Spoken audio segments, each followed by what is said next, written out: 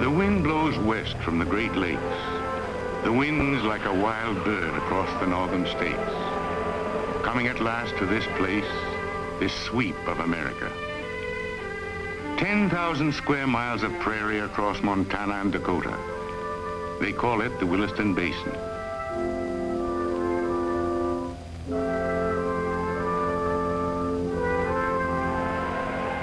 Not so long ago, this was frontier. Listen closely, and you will hear the old ghost echo of covered wagons, the phantom shadows of pioneers fighting for their lives against the wilderness. Lean men hard as hickory, lonely women wearing their dreams like a bit of bright calico.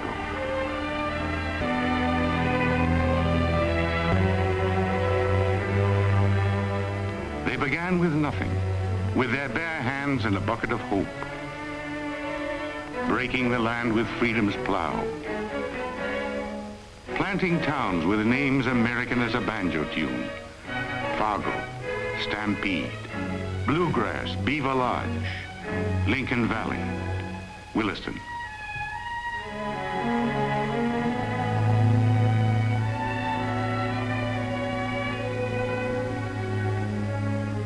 Halverson's my name, Nils Halverson, wheat farmer and school teacher. I was born and raised here, east of Montana along the Canadian line, Williams County, North Dakota.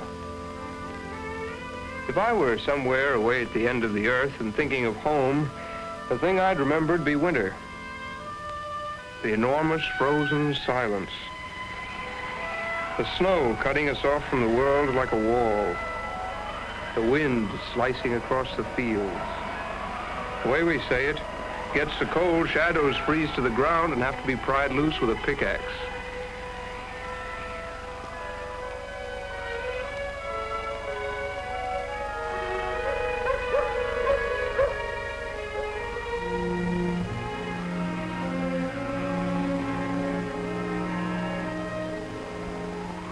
It might seem like a sort of desolate place to some, but we're mostly Norwegian up this way.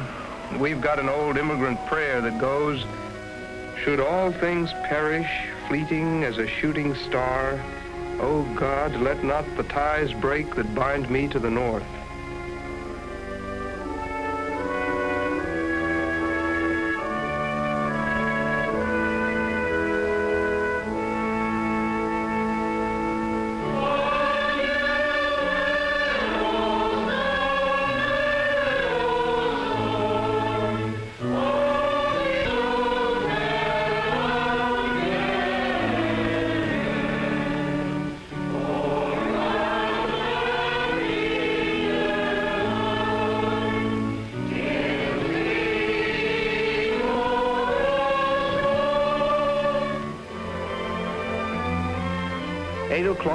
Monday morning.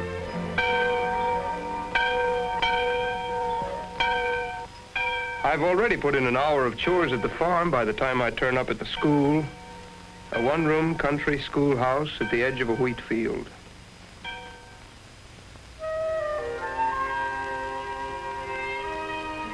I look at these kids with their restless faces, grandchildren of the pioneers, descendants of the long rifle and the bull-tongue plow.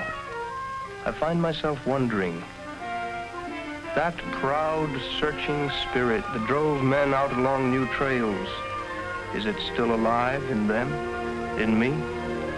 I wonder if this familiar stretch of land were suddenly to become frontier again, how would we meet the test? It may not be long before we know. There's a tense feeling in the air, a sense of waiting, as though some great door is about to swing open. I remember how it all began, so quietly. A few solitary men climbing the hills, crossing the fields, a geologist searching for clues in the shape of a valley, the composition of a stone, the fossil of a leaf that was green at the time of the dinosaurs. And then the seismograph crew coming in to map the underground, drill a hole and drop a dynamite charge. the shock waves going down to hit the buried layers of stone and bounce back to be recorded on sensitive instruments.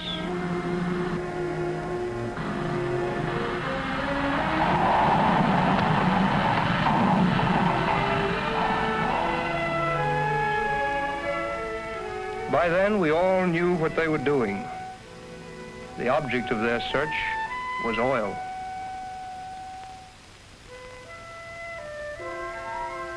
Hard to imagine that somewhere 1,000 miles across the continent, men were adding years of scientific research, checking reports, approaching a decision that might open a new world on our doorstep.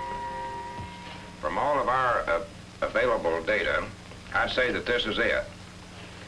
East of Williston here, south of Tioga, in the southwest of 6, 155.95, there's a fair chance of striking oil in a number of reservoir rocks. I remember the day last winter, Saturday morning it was. I was working with my pa. He's a tough, stubborn old gent. Been out here in Dakota raising wheat since the days when there was nothing but log cabins and a railroad depot.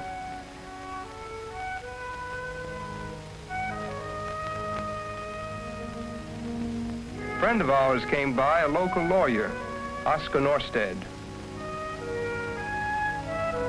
He had a fellow with him, a stranger named of Roland. Turned out to be a man from the Citadel Oil Company.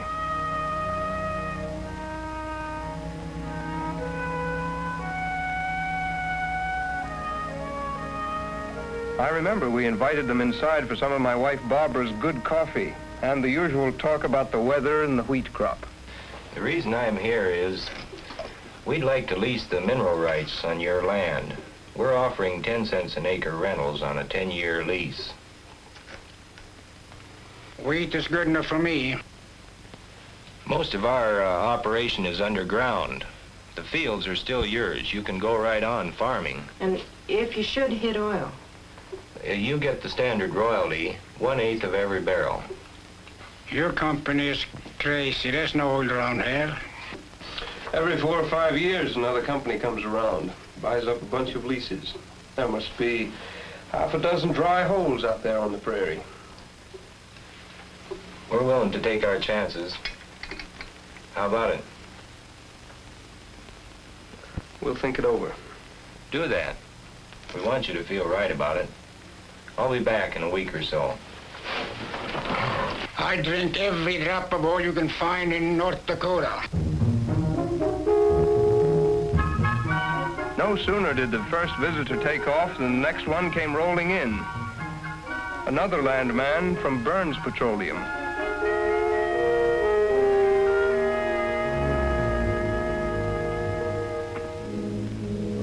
I remember within a week we had half a dozen offers.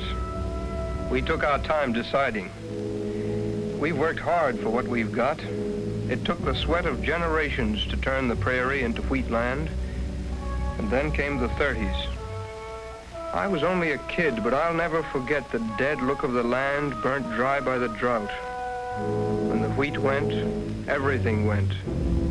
The debts piled up until there was nothing a man could do but slam the door and walk away. Somehow my pa hung on. He had a motto, stick and stay, it's bound to pay.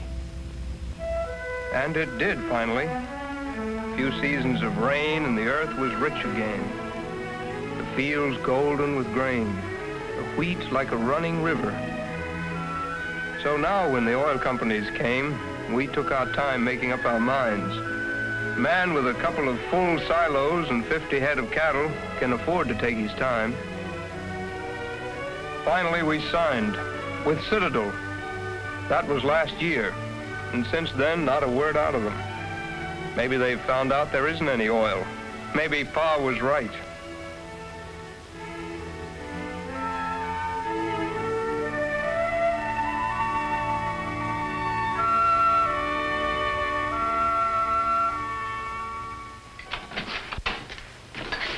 Neil, over at Bronson's place, they started drilling. Is that right? They're crazy as a bunch of hoodows.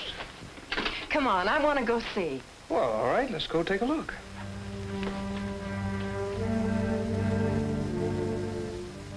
Out in Bronson's North 40, they were putting up a giant 10-story derrick they call a rig.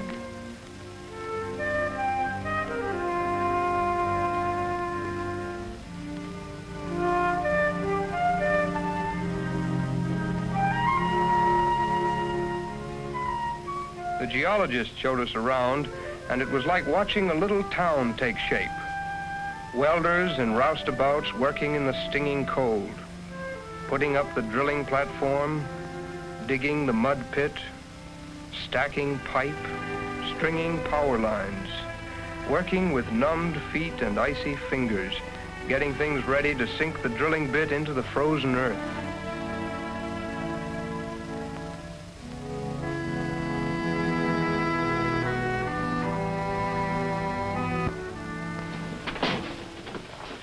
We can get out of the wind in here.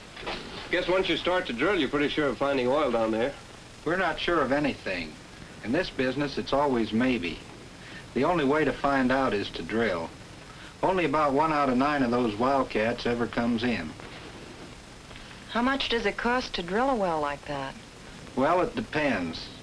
The first hole, drilling in this weather, as deep as we'll have to go, probably cost about $500,000.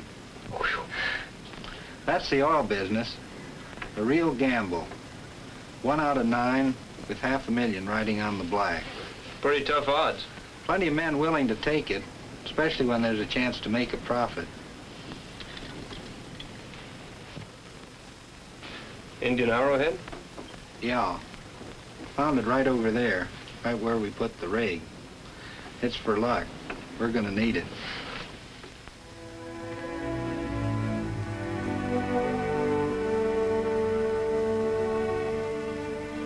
In the evenings after that, I watched Barbara. I could see she had visions of an oil well out in the middle of our wheat field, new wallpaper in the parlor, and a college fund for the kids we hope to have someday.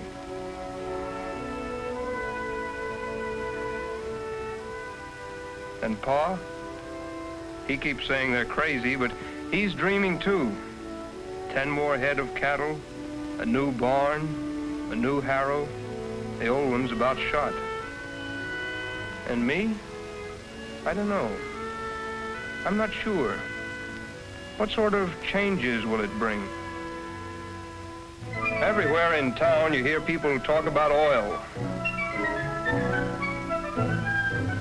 The farmers around the county, the closest most of them have ever been to oil, is putting a couple of quarts into a tractor. And suddenly they become experts, talking about jackknife rigs and rotary drills. Of course, there are plenty who still say, I'll stick with wheat.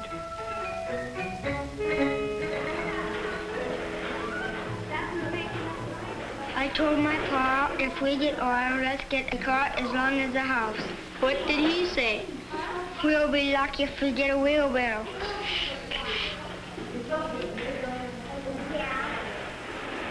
Afternoons when I get home from school, before I start my chores, I find myself going out to the rig to stand with Joe Guthrie, the tool pusher, watching the crew.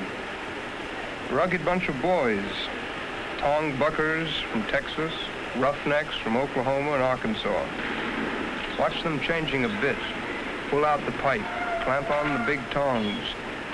The man on the cathead spins her in reverse, uncoupling the 90-foot joint of drill pipe.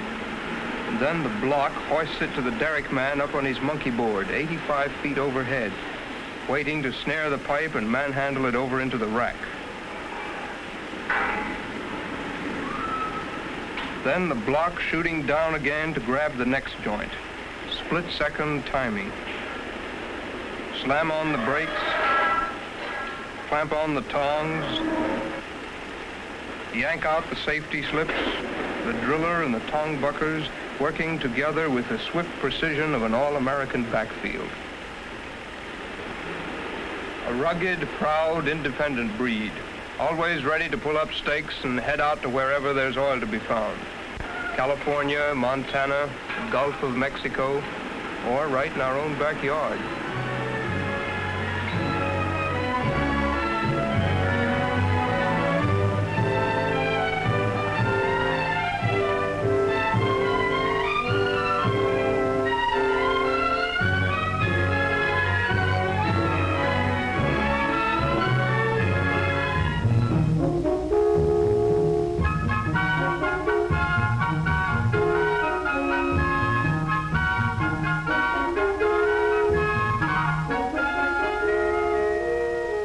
nights back in town, a group of us began getting together. Store owners, doctors, lawyers. All right, maybe it will all come to nothing. Maybe it's just another false alarm. All I'm saying is, it's important that we plan a little, just in case. Plan for what? Housing, office space. We're liable to have 50 companies, a couple thousand newcomers overnight. What about health facilities? We're overcrowded at the hospitals as it is. I can tell you that if they strike oil, it'll be the biggest thing that ever hit this state. It'll be the frontier all over again. New folks rolling in. And their children. Who knows how many? Do we have room for them in our schools? What is this oil? What happens when they find it? A wild scramble, boom, and bust? What happens? I don't know. I'm just asking. I want to know. Well, Mr. Mayor, I move we set up a... We ended up by forming a Citizens Petroleum Committee to work with the oil companies and get the facts, to make a survey of the town and find out exactly what facilities we had.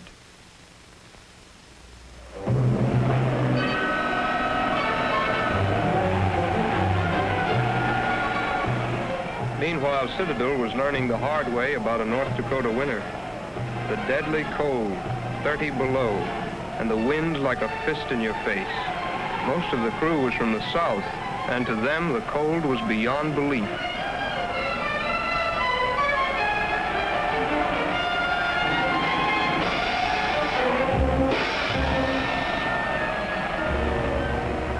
The supply trucks were having trouble getting through, fighting a nerve-wracking battle to keep moving along the highways.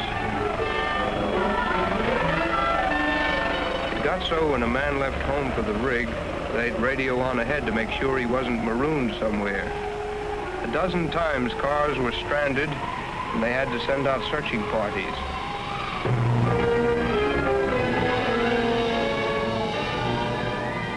The company was taking every precaution it could. But it was a brutal, back-breaking job, struggling against the ice 24 hours around the clock.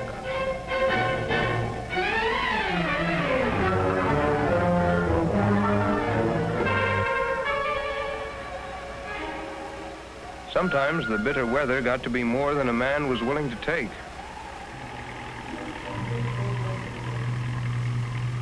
Where are you going? To get my fur hat. Where's it at? In Oklahoma.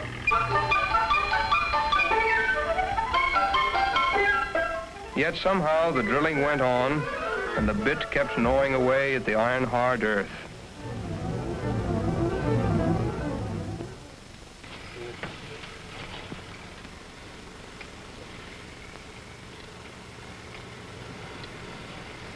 Funny to think of those Indians living here for centuries, those first homesteaders, with maybe a fortune right under their feet. How could they have known? And if they'd known, what could they have done about it? You're right.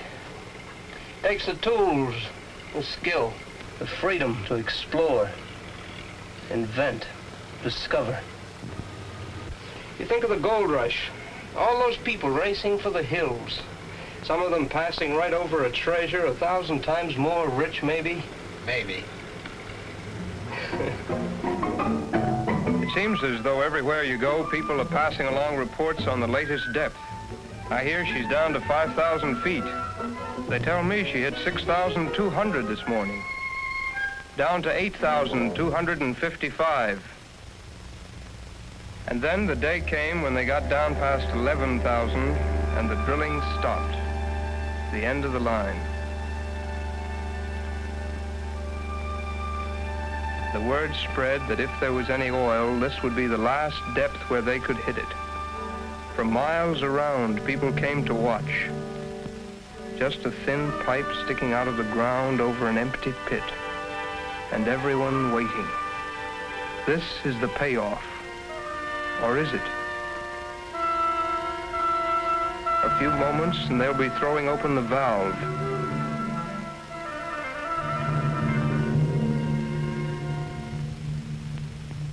We stand there, our eyes glued to that pipe. Will it just keep spilling its thin stream of muddy water, or will it gush forth the white foam that means oil? Waiting, waiting. each of us with his hopes, his secret dreams.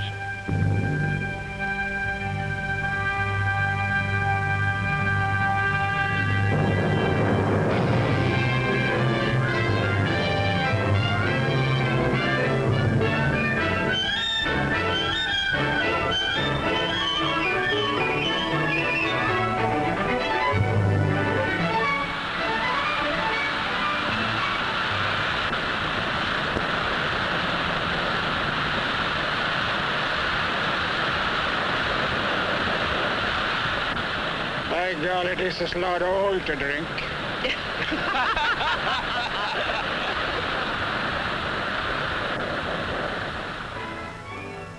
They flashed the word from the field to the production office at Williston, and from there to the central office in Oklahoma. Day and night, our little telephone board was lit up like a Christmas tree. Calls from New York, California, Houston. Bit by bit, we began to realize how big a thing this was. A river of cars came pouring in from every corner of the country. The streets and hotels jammed with a stream of newcomers, reflecting all the marvelous, varied cross-weave of America. Every day bringing a new flood of cars. Every train bringing new faces. A construction engineer coming in on a fast express from Cheyenne. A pipe salesman flying up from Tulsa. Trucking outfits and supply companies bringing in everything from 6-inch bolts to storage tanks, riveting guns to road graders. Rig builders and drilling contractors rolling in, ready for work. 100 oil companies racing to get a foot in the doorway, competing for leases, drilling wells across 10,000 square miles of North Dakota and Montana.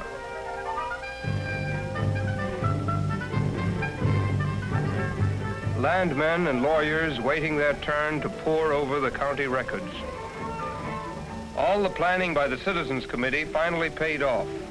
We were ready with lists of available office space. New housing was underway. There were extra books for the new kids at school. 1,000 questions were in the air. The oil companies tried to answer them by picking a panel of experts and sending them out across the basin to a series of town meetings. Perhaps you're not familiar with the fact that petroleum is a source of insecticides, rust preventatives, plastics, alcohol, and 1,000 other products. However, it is not possible to give you all of the uses of crude oil at this time. Perhaps some of you have some questions. Do any of you folks have any questions? I was just wondering, how long is all this going to last? I guess what's on your mind is the old story of boom and bust. I can assure you that we will be in the Williston Basin for a great many years looking for oil. The exploration process is only in its infancy. In the old days, the idea was to punch as many holes in the shortest time possible. Get the oil and get it quick. But like everybody else, the oil companies live and learn. Our policy is scientific conservation in the best interest of the people. All over the country, we're learning how to produce our fields in a manner in which we can ensure ourselves of the greatest ultimate recovery. If I still had any questions about boom and bust, through the next month I saw the answer with my own eyes. I became aware of the new techniques, the modern miracles of conservation the companies had devised. I began to realize that this was something that stretched far beyond these familiar fields. Here they were producing power for the nation, to run its cars and to heat its houses, to run its factories and to keep it strong. The ceaseless pounding of work was like a heartbeat, pouring energy out through the veins of America.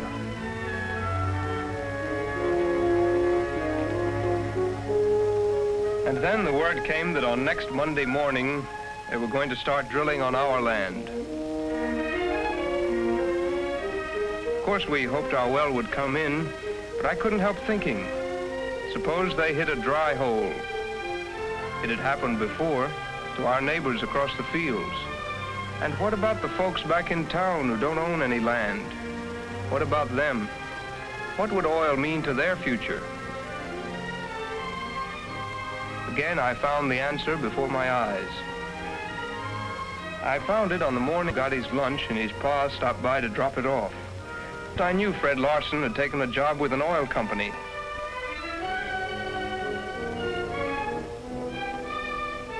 Then I began to realize that there were others, local people working at new jobs.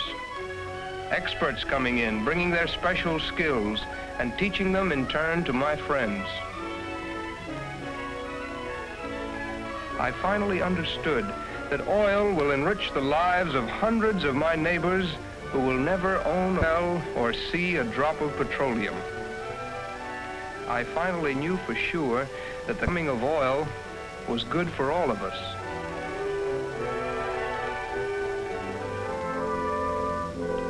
The wind of spring blows west from the Great Lakes. The warm wind sings across Montana and Dakota, coming at last to this place.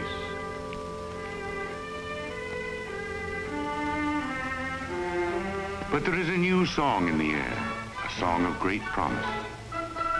Winter will come again, will never be the same.